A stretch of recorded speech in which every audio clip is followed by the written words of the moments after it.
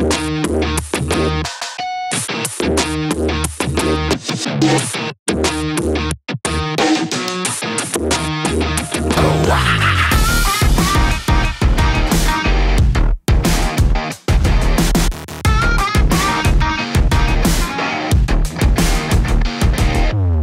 cars are in 2x2 formation then, and we are going to get started. 15 laps of racing begins now. The second race of the weekend for the EuroNASCAR 2 category is underway. We've already got a car on the grass, thankfully keeps it straight and narrow. Vladimiros Tziortzis with a good start. He's got the inside line into turn one. NASCAR can't quite hold on around the outside. Gil Linster looks like he might have third place, although Paul Giuffreau is still on the inside. I think Giuffreau may have to settle for fourth position, however, or maybe not. Gil Linster a bit early on the brakes there into turn two. So Giuffreau still side by side with Linster. Martin Dubeck involved in that battle for third position as well, as everyone picks their way through the first sequence of corners. Patrick Schauber moves up past Martin Dubeck, who I think may have just had a tyre go on him or something, because the car just did not turn.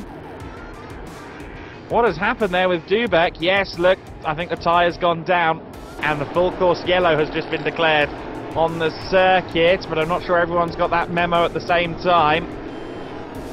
Paul Giuffreau briefly got past Linster, but has now corrected that course. These drivers now idle around. I believe it's 80 kilometers per hour. And so full course yellow has been declared. 2x2 rolling start, number 2 of the race then. Our first restart, and we go on to lap 4 in 2x2 formation. Once again, it's a run to the first corner between Tziortzis and NASCAR, and Vladimiros Tziortzis just about holds it into the first corner. NASCAR under threat from Gil Linster by the looks of it. Got one of the cars going sideways there. That was Romagnoli getting a tap. The number 65 car losing positions. I believe he was helped into a spin there, potentially by Jack Davidson in the 48 car. Looked like Davidson at least ended up having to avoid Romagnoli. I don't know if he was the initial cause of the contact, and Linster tried to dive up the inside of Alberto Nasca. Paul Giuffreau takes advantage of that. Linster had to back out of the move, and Giuffreau, as a consequence of that, regains his third position.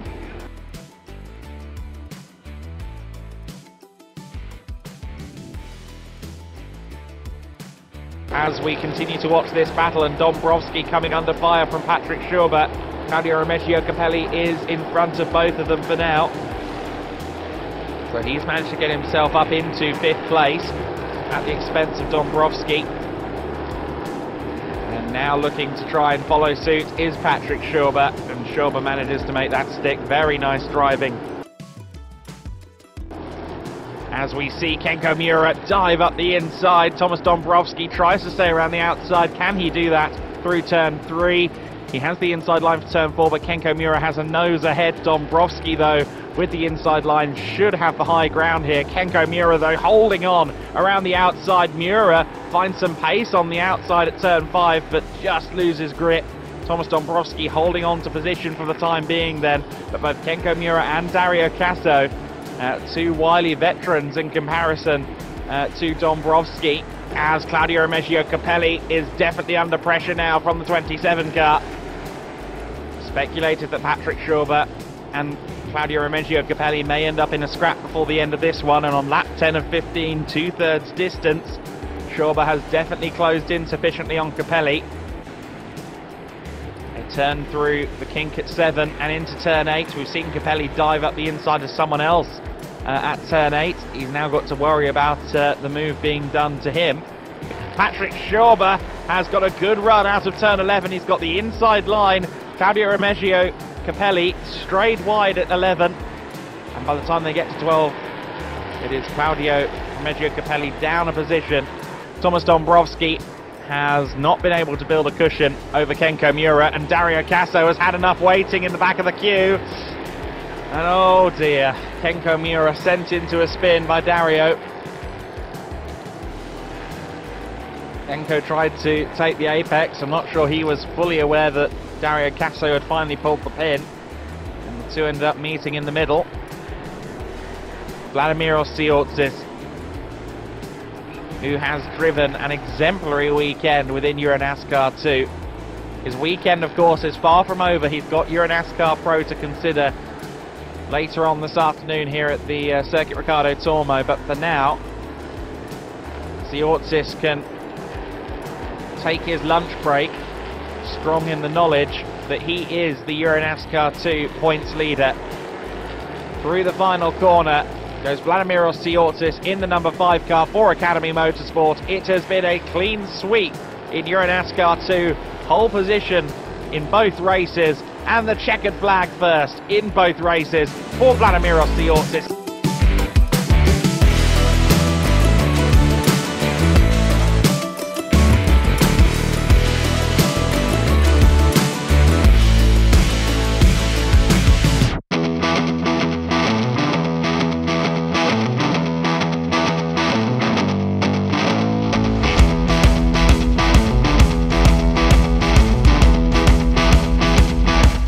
NASCAR Whelen Euro Series, EuroNASCAR Pro, round number 2.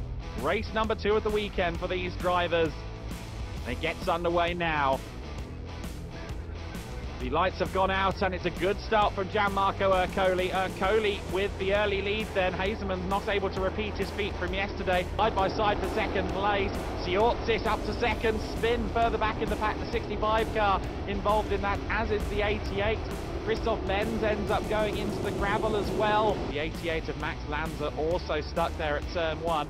Getting another look now at turn 1. There's a lot to pick the bones from there, isn't there? But I think 2 or 3 different incidents going on at once. Lanza went into the back, though, of Armetta, and the 48 car involved in that as well. Time for our restart then, and let's see if Ercoli can hold off Hazemans, who's usually good on the restart. They wait for the lights to go out, and Hazemans has jumped him. Ercoli has not gotten the start he was hoping for, and Hazemans has driven off into the distance. The lights went out, and Hazemans said, okay, I'm off. Ercoli, I think, got caught napping a little bit there. He's now deep in the pack as everybody else filters through the first corner, but it's Hazemans that leads. Then it's Ercoli. Lasserre trying to go side by side for 3rd position. I think Tziortzis has lost out as well. Yes, he's down to 5th position. Noted that there was some bodywork down on the main straight as well, so the driver's having to avoid that. That might minimise the possibility of side by side into turn 1. Vladimiros Tziortzis up the inside of Giorgio Maggi for 4th position, and he's got that done nicely. Now Maggi looked like he was struggling to slow the car down a little bit there to me. Whether that was just him braking late or whether he's starting to have a long pedal as he had yesterday in the NASCAR Pro race. I do hope that it's just a one-off error rather than the re-emergence of an issue for Giorgio Maggi, but we'll have to wait and see. He's now under pressure as well from Vittorio Girelli. Girelli up the inside, and it's looking a little bit easy to pass Giorgio Maggi right now, but Maggi fighting back. He's on the outside through turn 7 and into turn 8. You've got Mark Goosens keeping a watching brief there as well behind. Girelli then up into 5th place. Goosens trying to power around as well, but Giorgio Maggi just about holds on. He's lost out to Vittorio Girelli. Is he going to lose out to Goosens as well?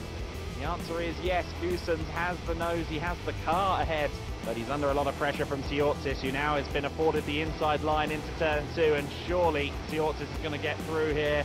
Although Lasserre is going to try and hold the pace, use the runoff around the outside of turn 2. The kink at 3, of course, then opens up to a right-hand bend at turn 4, and that should favour Lucas Lasserre. It does. Lasserre manages to just about hold on, but Tziortzis immediately retaliates, and they did well to avoid each other there. Tziortzis tends to be very respectful in combat. He's not one to make any excess contact that he doesn't need to make. Oh, there goes Tziortzis. We just saw him dive to the inside, but once again Lasserre tries to hold him off, goes deep into the corner, and I think that's the opportunity Vladimiros Tziortzis needed. Yes, it is. He's got the whole car ahead. He's into 3rd position, then Tziortzis moves up into P3. Side by side for the lead, meanwhile. What's happening with Liam Hazemans? Hazemans has lost a 1.6 second lead over the course of 1 lap. Gianmarco Ercoli is our new race leader. The number 54 car, Gianmarco Ercoli, through at turn 1, or before they even got to turn 1. And I'm just hearing now that this is a race control order in regard to Liam Hazemans. He's been ordered to give position back due to the start.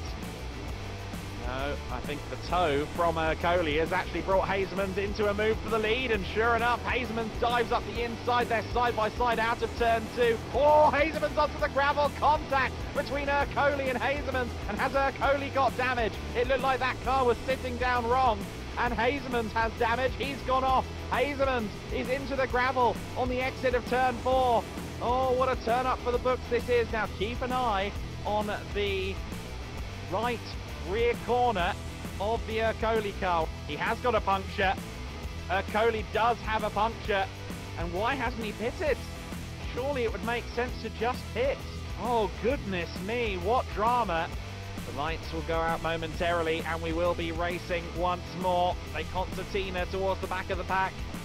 And they're off, and I think it's a poor start potentially for Tziortzis. It looked like he went for a gear shift that wasn't that sweet. And sure enough, Lucas Lasserre is in the lead. But can Tziortzis hold on the inside line? He's going to brake as late as humanly possible as they go through the first corner. It's still side by side between Lucas Lasserre and Vladimiros Tziortzis. Tziortzis had to settle for second place. Vittorio Girelli is there in third. In fourth place, it is Mark Goossens. In fifth place, Martin Dubek. Okay, Vittorio Girelli looks to the inside of Vladimiros Tziortzis, and he can't quite get it done. Tziortzis, though, taps into a spin. Tziortzis is around. Vittorio Girelli loses out in all of that as well. Second place then for Mark Goossens. Lucas Lasserre leads the way. Mark Goossens now in second place. Or is he? Because there goes Martin Dubek. Dubek gets himself up into second place. What a drive this is from Martin Dubek. My goodness me, it's all kicking off here at the Circuit Ricardo Tormo. Unfortunately, we've lost Vladimiros Tziortzis there. He was sent into a spin. He won't be on the podium today. This is the nature of the NASCAR Whelen Euro Series. It's never predictable. It's always entertaining. And it's going to be, for the first time this year, Speedhouse and Lucas Lasserre on the top step of the podium. Speedhouse claimed their first win last year, and they're going to win once more in 2023. It's Lucas Lasserre that sees the checkered flag first. A victory for Lucas. Second place then for Martin Dubek. Mark Goossens takes P3 ahead of Vittorio Girelli, who fell out of the podium with that contact.